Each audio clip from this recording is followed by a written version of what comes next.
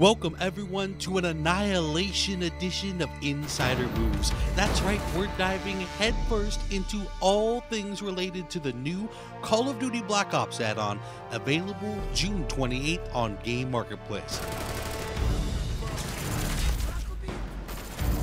Online director Dan Bunting and design director David Vonderhaar were kind enough to give us a behind-the-scenes perspective for each of the new multiplayer maps.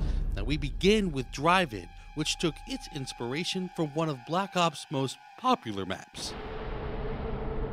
Normally in a small map, in a medium-sized map, it's actually very difficult to create multiple independent battle spaces. But in the drive-in movie theater screen is kind of the anchor of that map, and you can even get up on it to see Overwatch on one side, right? So you get this really cool kind of vibe, kind of storming over the drive-in screen or outside the edges in these kind of independent, and they're not even themed really for the most part, how concrete themed they are for how medium-sized that map is. We were really kind of taking inspiration from Nuketown. Nuketown was a super successful, highly popular map within the community because it's very fast and frenetic. It's a small map.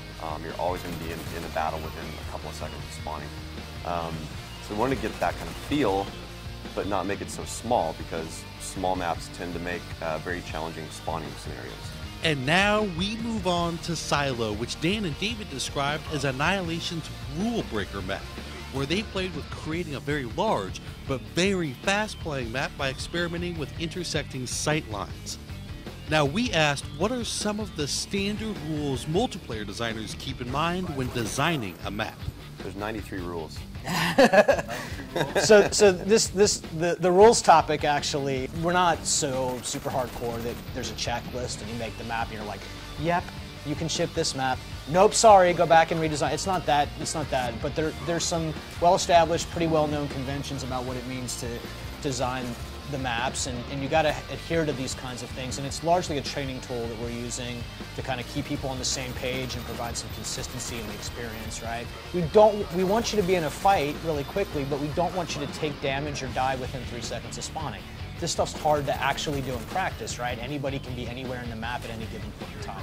The rules really, they're guiding principles for best practices for design lessons that we've learned in the past. We learn the rules so that we can break them in creative ways, and that's really what we've always set out to do. The rules are just there to kind of get people to understand the basic principles of good map design, and once they've mastered that skill from a designer point of view, then they get really clever and creative about how they break those rules, and that's what makes maps have personality and flavor. And next, we turn our attention to Hazard. There's a really good story behind Hazard, and it's a map that started with actually something that the fans asked for, which we gave them, but not exactly what they were thinking we would do it. I mean, from the early days, we knew that we wanted to do one of our favorite maps from World at War, and we love Cliffside. Cliffside in World at War was one of those great maps where it's a community favorite. It's got some very unique engagement types. It's a long-range engagement map, wide open, kind of bowl-shaped in the middle. We completely reimagined it, though, for Black Ops. It's set in Cuba. It's a very high-end luxury kind of golf course resort locale right on the ocean. We actually rebuilt it with the design in mind and the layout in mind. So there's a lot of similarity to the old map and how it plays. There's going to be a sense of familiarity with fans, but it's very different. It also has its own unique flavor.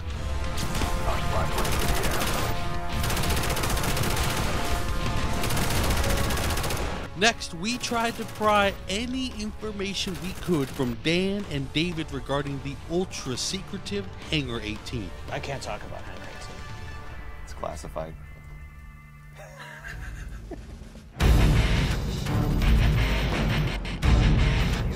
So Hangar 18, it's a really fun map for us. It's based in the Area 51 setting in Nevada, the government top secret test site. Hangar 18 is the most famous hangar of that area. It's set in Groom Lake. That was the beginnings of the SR-71 programs. It started there. The SR-71 plays a big role in the game for the fiction, and we thought it would be really cool to actually fight on that plane and set it in Area 51, because that's, who doesn't love Area 51? It's got a lot of folklore about it. It's got a lot of mystery, a lot of secrecy, and a lot of conspiracy theories, and you know, that's fun, and we played with that with the map. It's Hangar 18. It's Area 51. It's Groom Lake. It's Treyarch. When you put these things together, you're gonna have to go and poke your head around and look around. I think there's one Easter egg in particular that we had a lot of fun with because it's a direct nod to something from the community. It was a viral video that was made when the game was launched, and people will have to wait and see what it is. Can't talk about this. What is wrong with you?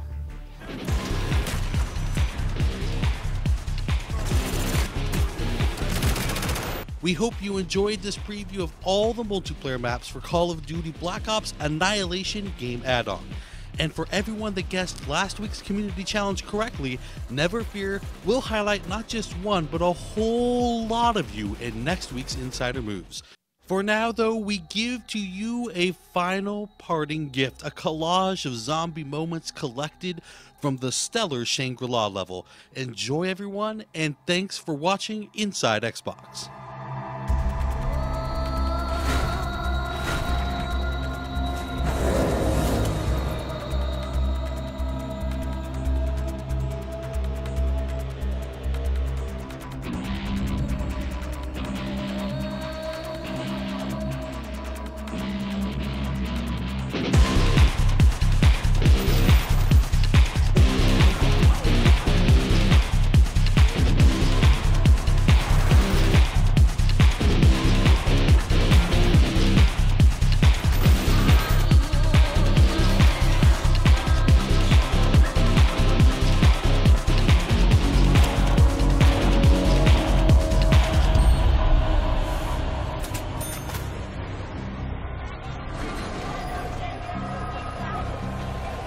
This thing rattles the teeth and tests the patience.